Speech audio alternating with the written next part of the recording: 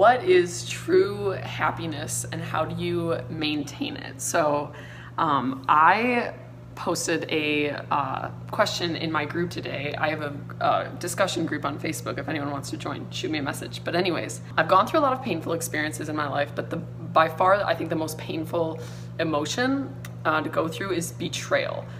Betrayal, like maybe like your spouse cheats on you or someone you thought you could trust totally screws you over, whatever the case. So I opened up a conversation like, hey, when have you guys been betrayed and how'd you get through it?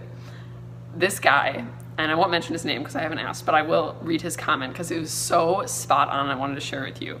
He said, "There is something important about hanging on to a piece of ourselves that no one else has access to, untouchable.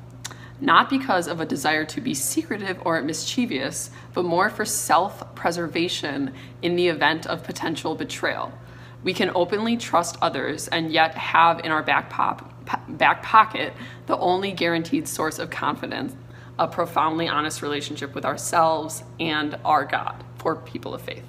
So that was his comment. I was like, totally blew my mind. Yes, exactly. I think when we talk about happiness in life and chasing happiness, it really just comes down to self-love, because when you love yourself and when you create that foundation, nothing can touch you. All the things in the world could go wrong. People could criticize you. People could, you don't feel validated by people, but it doesn't matter because you have that validation in yourself and you have that self-love. So I wanted to keep this, I wanted you all to keep this in mind today.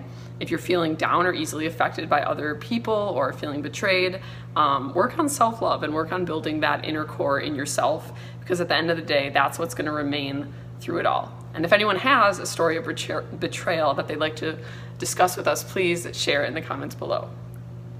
Love yourself.